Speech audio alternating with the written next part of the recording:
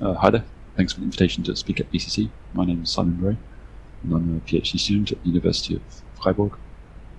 The project that I'm presenting is designing and executing workflows for virtual screening of the SARS CoV-2 main protease.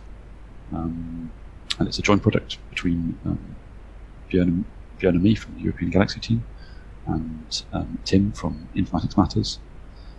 So the work was also done in close collaboration with the Diamond Light Source, which is a synchrotron in the UK, as I'll describe shortly. So one of the first questions that needs to be answered is what actually is virtual screening. So very briefly, it's a computational technique for identifying chemical structures which are promising drug candidates. And the rationale is effectively that there's a huge number of available compounds in the chemical space. One number that's often quoted is 10 to the power of 60. So some kind of in silico filtering is useful to select a certain number of compounds which can then be synthesized and tested either in vitro or later in vivo. There are various different methods which I won't go into in detail, which have varying accuracies and computational costs, like molecular docking, molecular dynamics, QSAR, which is essentially a statistical approach. And because there are multiple steps involved, workflow management systems can be very useful. So one which is most often used is KNIME. The implementation which I'm going to discuss here is done in Galaxy, but I'm also aware of projects which are using CWL or Nextflow. The platform which we've created, which we used for carrying out this project, is called the Chemical Toolbox. It's essentially an implementation of some of the most widely used computational chemistry tools available into Galaxy. So including some basic cheminformatics tools using the open source toolkits OpenBabel and RDKit, as well as various molecular docking software and tools for molecular dynamics using GROMACS. We have about 100 different tools in total, and the Chemical Toolbox is available either as a web server via cheminformatics.usegalaxy.eu, or it's also downloadable as a Docker container, which makes it convenient to run locally. We've created several different tutorials which provide introductions to different aspects of computational chemistry, in particular molecular dynamics. We also have a tutorial which is an accompaniment to this project, so it allows users to repeat some of the workflows that we describe here on their own data or on smaller data sets.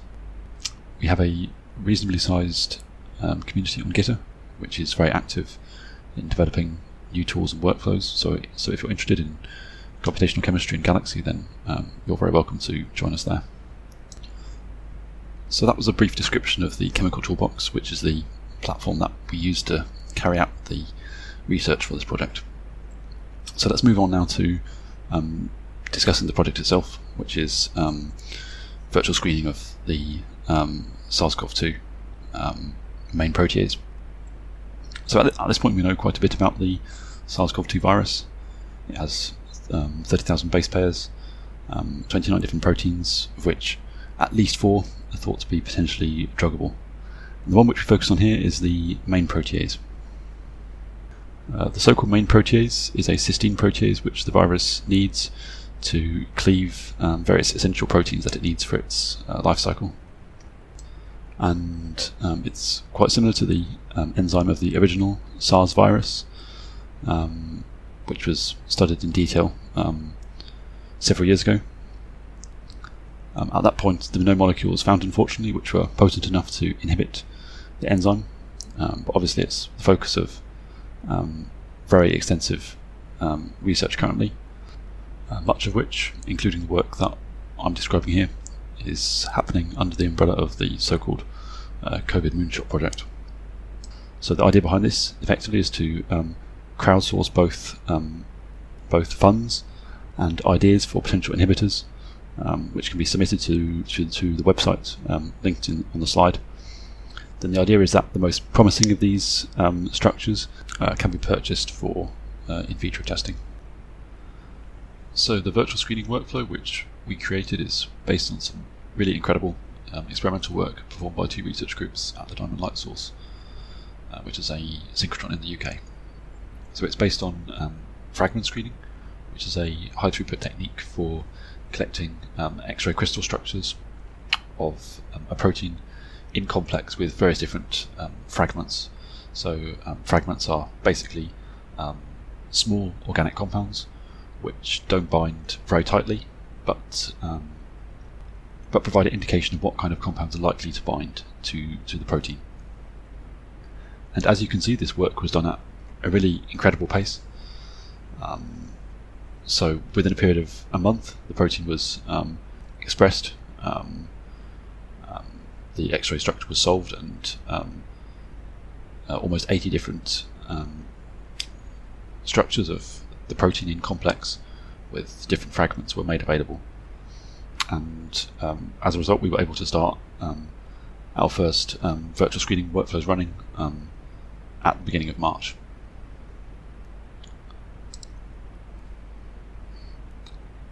So on the left-hand side of this slide, you can see a schematic of the workflow that we used.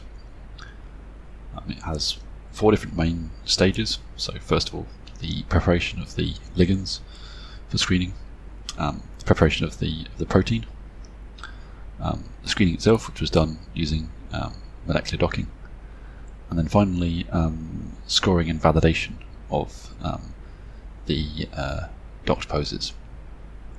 And on the right is a link to our documentation, which is quite extensive. And if you're interested in the finer details of the workflow, then I'd encourage you to have a look at that. And just as a small disclaimer, the version of the workflow which I'm describing in this presentation, and which is also described in the documentation, is the first version of the workflow. So we've continued to work on developing it further, but the version which I'm describing is the initial and most complete version. The first stage in the workflow, which I just described, is ligand preparation. So we started with a library of around 42,000 structures, which were derived from the fragment network. So this is a service which Diamond provides for deriving compounds from a list of fragments, such that the compounds are structurally similar to the input fragments. Then once we have these 42,000 structures, the next step is charge enumeration, so effectively to generate all possible charge forms of the structures between the pH of 4.4 and 10.4. So this takes us up from 42,000 molecules to 159,000. Finally, for each of these enumerated charge variants, we generate a 3-dimensional conformation. So initially we just have a 2-dimensional graph representation of the molecule in Smiles format, and then we generate the 3-dimensional representations using OpenBabel. The next step is protein preparation. We repeated the workflow for each of the protein structures which was generated from the fragment screening. So in each case we removed ligands and water molecules from the PDB file and standardized it to ensure a constant pH, leaving the active site residues in a neutral ground state. Now we come to the screening itself, which was performed using the molecular docking software RDoc. Molecular docking is a very commonly used technique in computational chemistry, which predicts the preferred orientation or binding pose of a ligand in complex with a protein or another macromolecule. So in this case we used RDoc to produce 25 different docking poses for each of the enumerated candidates. So given that we had 159,000 candidates and an initial number of 17 protein structures with 25 poses each, this resulted in a total of almost 3 million docking jobs in Galaxy, and then almost 70 million docking poses. So this was definitely the most computationally expensive step. The final step in the workflow is to score the docking poses which we generate using RDoc. So while RDoc does provide docking scores alongside the generated poses, they're not thought of as being very good quality. So effectively, we like to think of the docking as providing a list of hypothesized docking poses, and then we can use different scoring methods to test whether they're really of good quality or not. So the first of these is called TransFS. So this is a deep learning algorithm developed at the University of Oxford, which is actually the only step of the workflow which requires GPUs. And the second is SUCOS, which is a bit different from a traditional docking score in that it really performs validation of the dock poses relative to the original experimental fragment hits. So what the SUCOS score is telling us effectively is whether the docked poses that we get from our dock are really consistent with the crystal structures that we originally got from the fragment screening.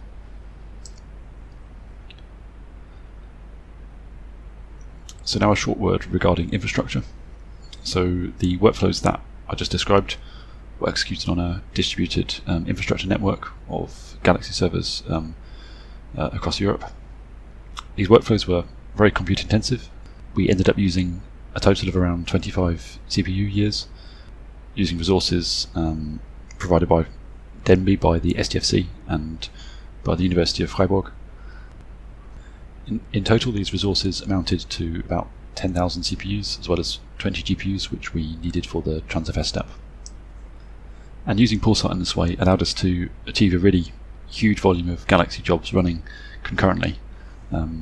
As you can maybe see from the graph at the bottom of the screen. So the base level of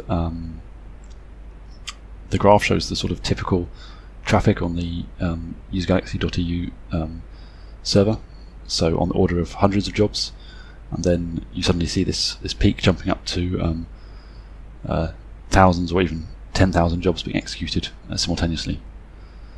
So yes, this could really be an entire presentation in its own right, but thanks are definitely due to my colleague Jan Mauro, who did a lot of work on getting this infrastructure set up. So the aim of this slide is to give you an idea of what it looked like to execute these workflows through the Galaxy interface. So, like I mentioned earlier, the workflow was executed once for each of the original protein structures from the fragment screening. So each of the histories in the top image represents one of the initial main protease fragment hit structures. And then at the bottom right you can see one of the protein visualization tools, which was integrated into Galaxy as part of the chemical toolbox for viewing three-dimensional protein structures. So having collected such a massive amount of data, obviously a lot of work is still needed to filter and to analyze the results. We're also working on improving the workflow further by using tethered docking to ensure that the docking poses are based closely on the positions of the fragments in the fragment structures, as well as extension of the workflow to more advanced molecular dynamics based techniques, and eventually hopefully to create more generic workflows which can be applied to various other fragment screening targets, not only the SARS Co main protease. So that brings this presentation to an end. Many thanks for your attention, and thanks also to everyone who is involved in this project in some way. So to everyone at the Diamond Light Source and in Oxford, to all my colleagues in the European Galaxy team, and Tim's colleagues at Informatics Matters, and big thanks also to all members of the Galaxy Computational Chemistry community who weren't directly involved with this project but have contributed a lot of tools and workflows in the past. And many thanks also to all the organisations who were involved or supported us in some way.